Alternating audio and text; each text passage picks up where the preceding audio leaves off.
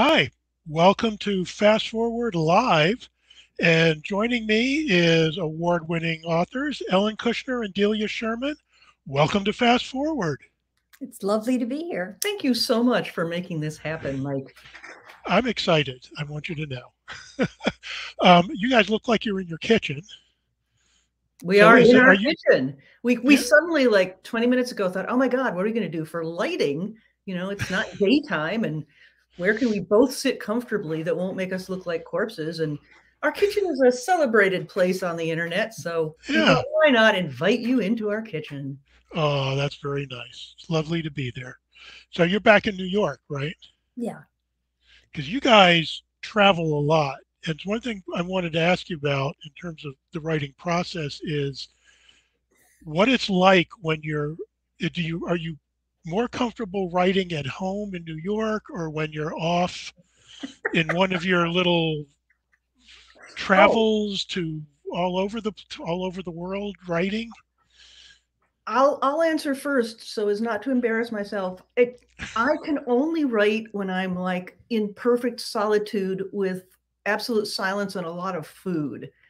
So a lot of my traveling and why I never answer anyone's letters is because I've gone off on a retreat. And I've gotten a lot of that done this year, which is these last 2 years, which has been fantastic because we couldn't go anywhere else. Then we have these crazy, wonderful travels, which get me so excited that I never sit down and write anything, but they're perfect for you. I like distractions. I think it must be a wiring issue, but I like having to work to concentrate. I concentrate better when I have something to shut out rather than when I've got nothing.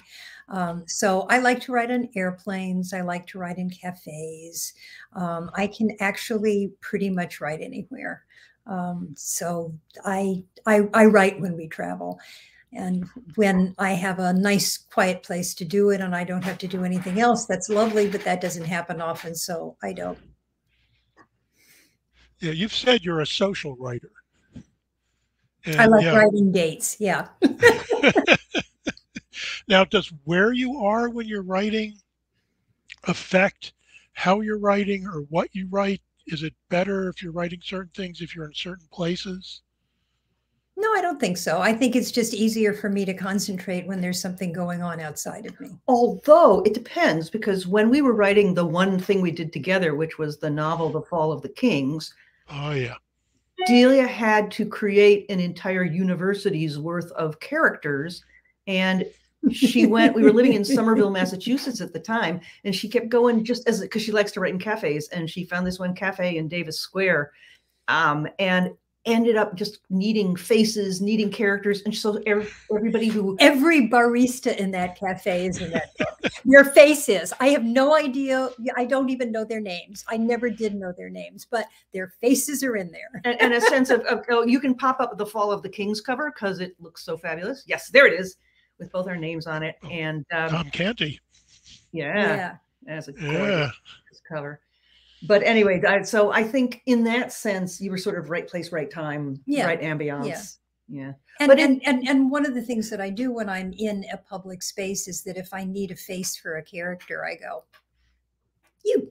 And in fact, back when we were going to Paris a lot in a place that my family sublet near the Luxembourg Gardens, when I was writing The Privilege of the Sword,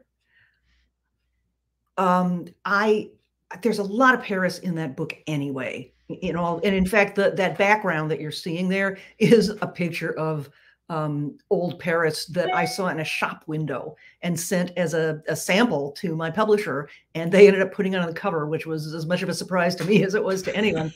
I love it. That's Paris. But and just walking, it's a slightly fashionable district, and I would walk past these places with these amazing, brocade party dresses, and right next to an antiquarian bookshop. And I think would it be the same book if I hadn't been there? Maybe, but there's something very pleasant about having where you are kind of coincide with what you're writing about. On the other hand, I've also written on a cruise ship, staring out at the waves in a bar during the daytime when nobody was there. And I don't think that had a lot of effect on what I was writing. Yeah, I don't remember any cruise novels. Well, it's in the work in progress, to be honest. Ah, ah. Now this all She does leads go me with the to sea. Well, we are going back to Paris soon, and my current novel is set there. So ah. the thing Well, that I'm we're going working to do on- research. We're going to do We're not going research. to have Yeah. any Not at fun. all. Now, But are you also, guys the kind of writers that go down in the rabbit holes of research? No, yes. I'm not surprised. Knowing you guys, that doesn't surprise me at all. Well, this kind of segues into what I was just saying, which was that I lived in Europe when I was a kid. My family spent a year living outside Paris where my dad had work. And I realized many years later that that sense of ancientness that is real in Europe really kind of got into my skin and is one reason that I loved reading fantasy and something that I pull up when I'm writing fantasy. And I've always traveled a lot, you know, read strange books. So that's my research. I just make a bunch of stuff up, but it always turns out to have its roots in real places and places I've been. But you actually reference real history. well, I use real history. I don't think of it as a rabbit hole. I think of it as a fishing expedition, and I have a tendency to catch more fish than catch and release quite a lot. But the ones I keep are very precious to me. I keep the special ones. Yes, yes. Because I know that, for instance, for Freedom Maze, which I adore, and I think I mentioned to you, it's one of the books that actually had me tearing up um, when she reads the letter at the end. Oh, That got thank me all you. teary. I think I I told you was so that hoping before. that would happen. But that you can, you know, it's in Louisiana, and you were there. I mean, you spent time there as a child. You had vacations, I think, and My you did a mother's lot of family was research. from there. Yeah. Ah, But then we and did yet, this crazy research trip together when she was revising the book yeah, and drove around, you know, in a rental car in our black leather jackets all over backwoods Louisiana looking for slave quarters, actually, for old slave quarters. But I did put a lot of my visits to my relatives and I mean, I did not know verbally about the laws about things like Black people weren't welcome everywhere, but I could see the signs, I could read, and I always thought it was unfair. I really, even when I was little and my mother was kind of on board with it, I was like, no, that doesn't seem reasonable to me. So I tried to put that. That's sort of where I started was with my experience of the racism that was in the air and my own discomfort with it, even though I had to go along because I was, 10, and it was not part of the zeitgeist at that point to say yeah, anything. yeah, yeah. Now that book is obviously Louisiana, but I've always been curious. I don't think we've ever talked about this. For the Riverside books, is that based on any place in particular, or is it a bunch of places? I mean, Yeah, where the it's set heck in does that come? Bookland. It's set in Yes. Bookland with a strong slice of where I was living at the time, which was New York in the 80s. Some people really recognize things from there. There's nothing specific, but there's a certain tenor to Riverside. And the neighborhood I was living in, which is now very upscale, was not upscale at the time. And it was kind of dangerous. You know, you had to be really careful walking home from the subway. So that worked its way in. And I think is one of the reasons that I wrote Swords Point was that sense of what it was like to, be young and living somewhere exciting, edgy, dangerous, and incredibly attractive. And then I mixed in all the cities that I really loved that I'd read about, everything from, Georgette Heyer's descriptions of London and Paris, trying to, that kind of thing. And then with a certain slice for the low lives of Damon Runyon, his 1940s New York guys who are in Guys and Dolls as the musical. Yeah. Oh, I love Damon Runyon. That's in there too. I really feel very strongly that the crooks in Riverside do not sound like Charles Dickens characters. They sound like Damon Runyon characters. And I actually That's did a short wonderful. story in which I tried to take on a Damon Runyon voice in first person. It's called the Duke of Riverside, and it's actually up online.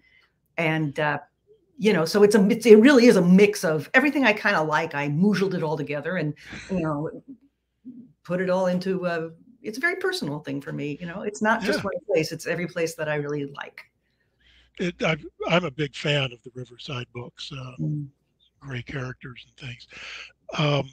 You guys collaborated on one of the Riverside books on the Fall of the Kings. Now, what was that like? How did you do the collaboration? Well, Ellen was working in like 80-hour weeks in radio at that point, doing sound. Oh, that's right. And she really, really wanted to be working on a book. And we used to have conversations whenever we'd take a road trip or whatever about, you know, some of the characters and their further adventures and other things that they could do and other times in Riverside, just because, you know, if you're on a long trip, you talk about stuff. And so one day I looked at her and I said, this is a story and we could get paid for doing this, you know. So I got out my notebook because we traded drivers because I don't get sick when I write in a car. And she drove and we talked about it and we found the characters and so it was scratched out a plot and scratched out a plot. And then things got complicated. Well, it was a short story first. We did it as a short story and we had to cut so much to make it a short story. It was for Nicola Griffith and Steve Pagel's that Bending the Landscape, that first ever queer anthology of fantasy and then one of science fiction as well. And we had to cut so much that I said, let's just put it all back in and turn it into a book. And we did. And then it got complicated. It was very complicated. Delia brought all her Dickensian 19th century novel chops to it. I can't help myself. You really can't. Like, I throw off characters like a cat. It's a disease, Delia. Sparks. It's terrible. It ain't a lean, mean machine. I'll tell you that. It isn't. I believe in abundanza. But you know, if you want to know what the real nitty gritty was, that she was working in my world, so I had certain veto rights. But the research was really easy. Yeah, just shouting downstairs, honey, you know, when do they eat? Oh, okay. So there was that, but also we each kind of ended up owning certain characters. Like she owned the university and I owned the, most of it takes place on the hill. There's not a lot of Riverside in that book, as I recall. No, not much. And so when I say owning, it meant that sort of each of us had sort of veto power over that set of characters. You know, I could write a scene with her characters in it. And if she said, no, he wouldn't do that, or here, give me that, I'm going to rewrite it so it sounds like him. I mean, not only couldn't I complain, but I didn't complain. It was great. And she did the same thing. I mean, she rewrote her characters when I wrote them in a scene. I would like to say that this was extremely good practice for me when a few years ago, somebody came to me and asked if we could do a collaborative prequel to Swords Point online. Was Julian Yap for Serial Box, which is now Realm. But before it was named Realm, it was Serial Box. And I got together with a bunch of writers and wrote 4 seasons worth of episodes of this Swords Point prequel. But it was very much the same thing, that people brought all kinds of stuff that they had invented to my world. And I loved it. But every now and then I would just say, no. And yeah, it worked great. And you had like meetings at your house with all the writers, like a writer's room. It was the second one he'd done. Yeah, it was the second one Julian had done, and he was trying to model it on television, so that instead of, you know, sitting and watching a 1-hour TV show or a 59-minute TV show, you would read a story that took about the same amount of time. And it was called HBO for Readers. And fortunately, we also did audio for it, almost as an afterthought. These wonderful people that I knew from my work in audiobooks did the characters. And now it's interesting. Realm is really pushing it as audio rather than as ebooks. And they're wonderful. I really recommend them. We never said what it's called, did we? It's called Tremontaine. It's called Tremontaine. Yeah. And it's really about the Duchess in her earlier life. Did you know her background and her No, no, backstory when you did Swords Point in those? absolutely not. We made it up on the spot. Melinda Lowe was a huge, adherent of the Duchess, and uh, basically the first season group kind of made up all the details, and we went from there. Because And it and I was fit so well. It's creepy, isn't it? Yeah. I also did a collaboration with a playwright called Liz Duffy Adams Yep. on one of those things about Charles II, and told from the point of his wife, the Catherine of Braganza, and it was called Whitehall. Whitehall, And yes. yeah, that was a lot of fun. We kind of show ran that, and we also co-wrote 3 episodes because she's primarily a playwright, and there's a huge difference between narrative prose and theatrical, Yeah. dialogue. So and she wrote most of the dialogue, though. She was just great.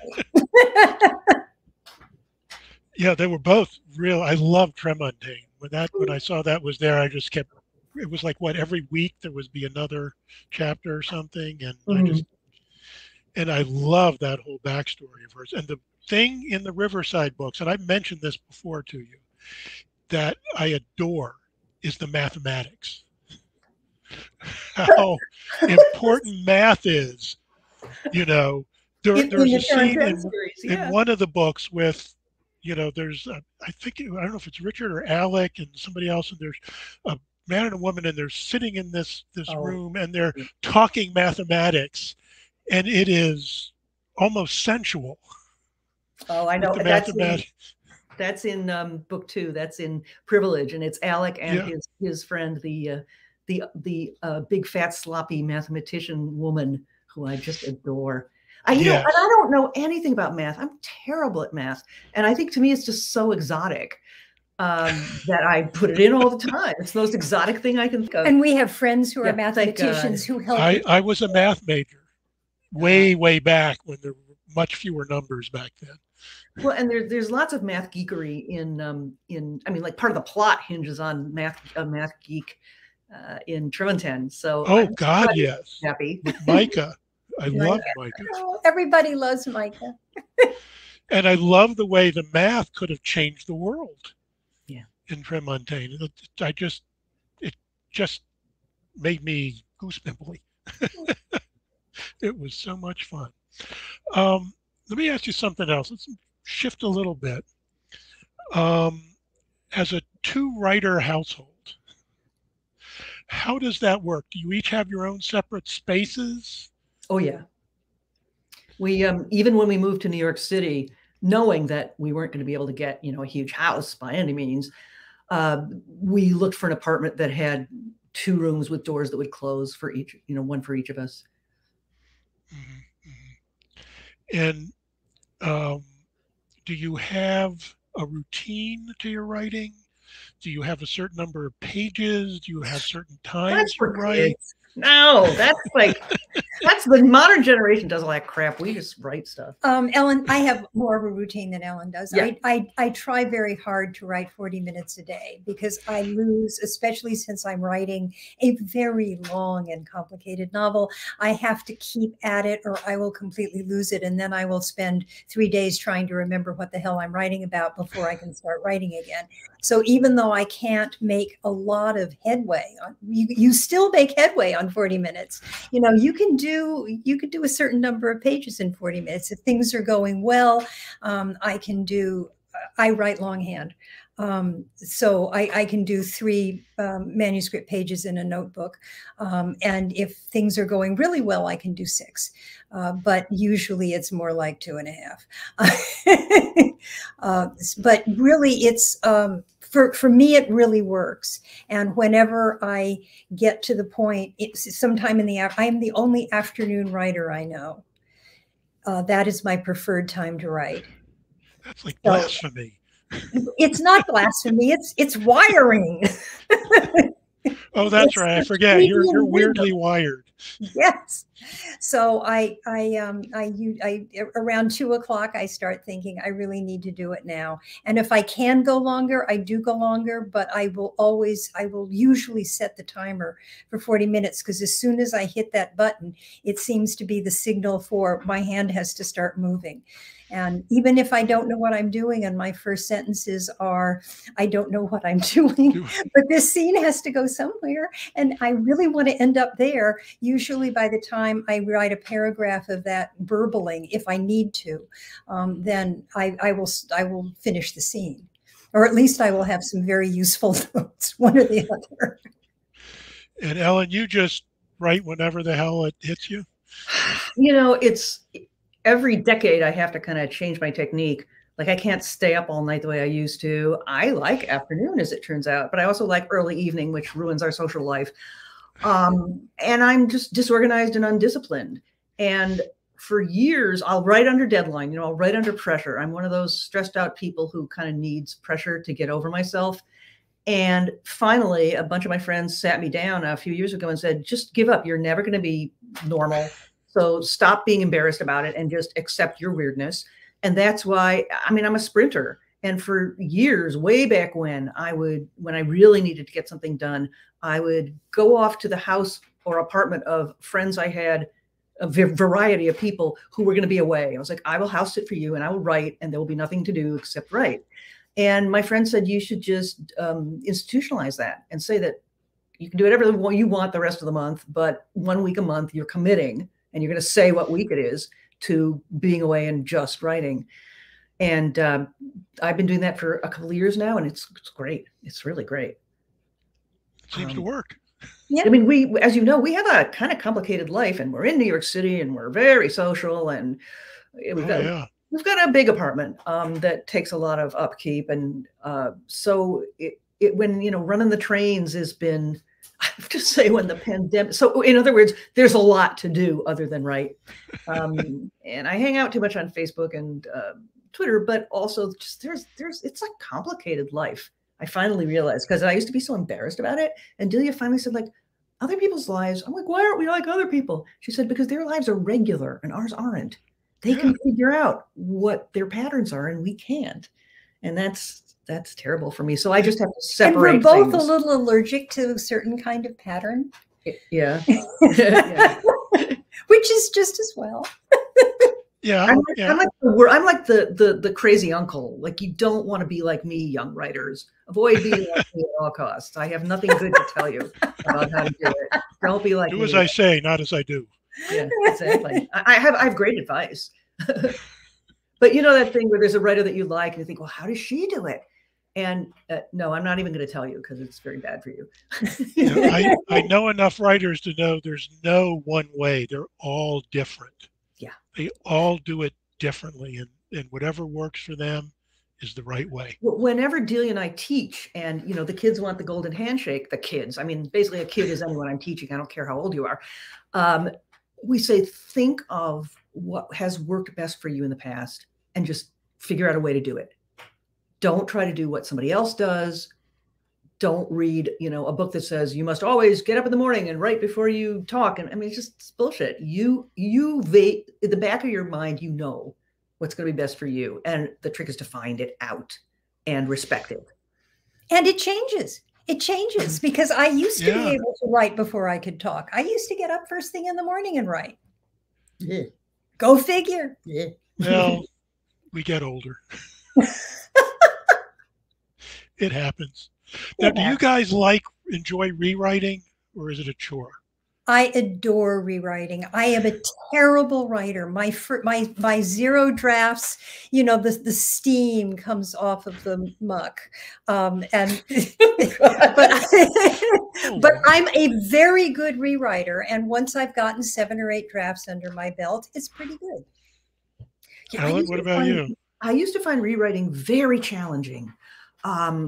Because if it didn't come out perfectly the first time, which it sometimes did, and still does, I just didn't know what to do. And I learned a huge amount about revision really while I was working on my national radio series, because I had to write scripts and then I had to revise them. And it's like I learned that I had power, and that it wasn't all just, intuition and genius, that you could take control and go, it's going to be work, but I can do it. Like when you're little, and by little, I mean, you haven't published anything yet. I don't care how old you are. I would get to various points in stories and attempted novels and go, this is too hard. I can't do it. And the truth was I couldn't. But you really have to force yourself through that. And once you've done that and realize that it's just hard work, it's really unpleasant, but it's really hard work, then you can never say, I can't do it again. And this current novel that I'm trying to write has just really been kicking my butt. And every now and then I'll just sit down and say, just do the work. I'm just going to have to do the work. That said, I do like rewriting now. I like rewriting on a sentence level. I adore rewriting on a sentence level and always have, because it's just, making your words exactly right. But on but the macro revision and the, moving things around and putting this sentence here and this section here instead of here, and then trying to make it, flow very naturally, it's work. Sometimes I like it, sometimes I don't, depends on how hard it is. But there are those, the thing that's encouraging about revision is, you realize you don't have to get it right the first time. You can get it wrong the first time. And I've slowly come to realize that the wronger I let myself write it, the more triumphant I'm going to be when I fix it. I mean, I've been hearing this for years and even telling people this, but not always experiencing it myself, that feeling that if you just write a bunch of crap, and then the next day or the next week or the next month, you'll look at it and go, oh, I know what to do with this. And that's a really nice feeling. And I think I just haven't let myself write crap enough, on purpose anyway. And on the other hand, I'd gotten to a bit in the novel and I was exhausted. I literally could not even see the paper or the screen. I don't remember. And I thought, just write anything. It was, how does this girl feel about something? She's falling asleep and thinking about something. And I just went, she thinks this and this and this, and I'll fix it in the morning. I woke up in the morning, read it, and went, that's perfect. Like, I was so tired that I just her and wrote what she thought. There you go. So you mentioned that you're working on something right now. I'm going to ask you guys, what are you working on? What's coming out, anytime soon? What's going on? There's nothing coming out soon because this is a very long and complicated novel, and it's taking me a long time to write it, and I'm not done with it yet. I am writing it on spec. It's my first adult novel since Porcelain Dove. Well, since Fall of the Kings, but that was a collaborative novel, so it's different. It's not speculative. It has a possibly fantastic element in it, but it's not very forward. It is absolutely straight history. I have not changed any of the dates to make it more convenient. I have not changed anything, which means that there's a lot of research involved. And it's about the people that history happened to during the, God help me, Franco-Prussian War, Siege of Paris, and Commune. So wow. I am currently preparing to slaughter the entire working population of Paris. And crying every day. No wonder you've been in such a bad mood. Oh my God. And that's the one called, I think it's The Absinthe Drinker? Yes, it's called The Absinthe. Because you mentioned something about it somewhere online. Yes, I have, because I complain a lot. Well, and every now and then she goes on Facebook and goes, so who knows about photography in the 19th century? Because I need to know the name of something. And bam, like 18 people turn out to know. It's isn't the internet amazing for the research now? I did write a short story called La Fée Verte many years ago now, which was published by I think it was Datlow and Windling. It was in Datlow and Windling, and that was the genesis of the book. And then you've also had The Great Detective came out on Tor.com. That's going to be part of my next novel. Which I got a big kick out of. It's Sherlock Holmes, the beginning of Sherlock Holmes as an automaton. Yes. It was a trip. I'm really looking forward to getting back to that, because I can. Yeah. There's still going to be a lot of research, but at least it'll be in English. And Ellen, what are you working on? I am actually doing another Swords Point Riverside book. And it's about Alex Bastard, daughter of the angriest teenager in the world. I seem to write books that take place both in my life and in Riverside world 15 years after other books. And in this case, it takes place about 15 years after the end of The Privilege of the Sword. So if you know my books, don't read them in short stories. There's a lot of those too. Yeah. In fact, on my website, I have pages devoted to explaining all of this. And so you can go to my website and find it all out. But And there it I is. don't write them in order. I don't write any of this stuff in Yeah. order. There's short stories that take place before and after, and there's Term on 10, and then there's novels. And so don't go by pub date. It's not linear at all. Yeah. Yeah. Oh, something I got to talk to you about a little bit is the Golden Dreidel, Oh yeah. which was like a it was like a spoken word concert thing with a klezmer band originally. This is the project that will not die. It has been everything except an animated TV special. If anyone out there is listening Ooh. who does animated TV, wouldn't it be a great animated TV Yeah. special? So I started it when I was on doing radio, public radio in Boston, and I got together. We got a grant to do a live show. And so I wrote this with the klezmer band Shirim, who had already taken the Nutcracker Suite and done it as a klezmer suite.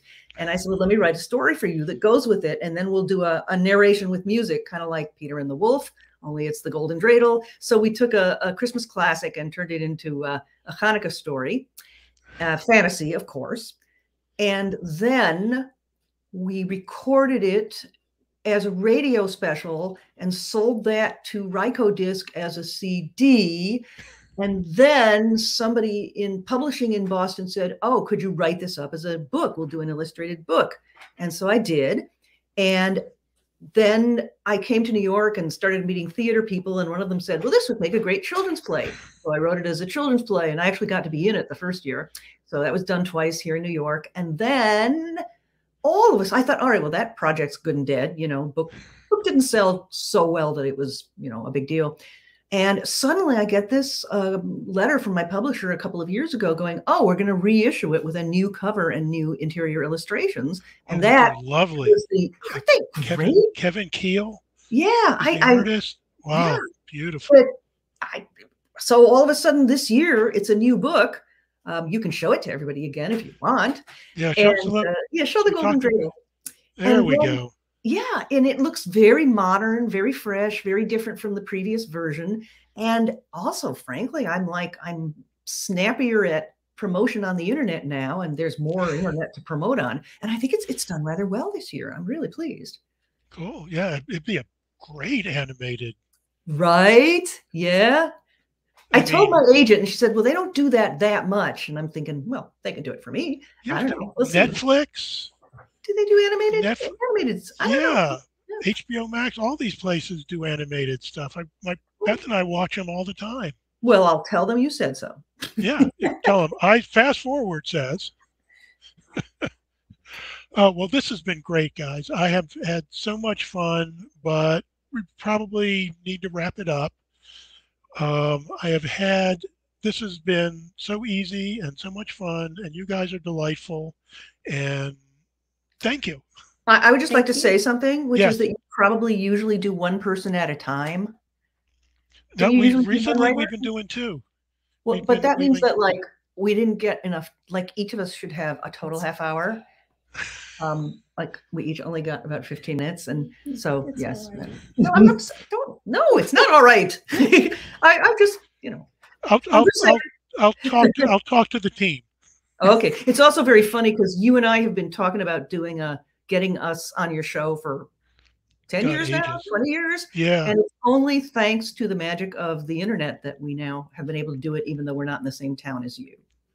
Yes, yes. Oh, and I have to say, so that Kathy doesn't kill me later, people don't forget to go and subscribe to the YouTube channel. You can click the like, you can click on the little bell, and you'll find out when things happen. All those things help us. So remember to subscribe and like and click and do all that stuff. Okay, so I did my thing. Thank you, Ellen. I like you guys. So I want to thank you so much for taking time to join us. It's been fun. And this is Mike Zipser from Fast Forward saying, wear a mask, get vaccinated, damn it. Take care.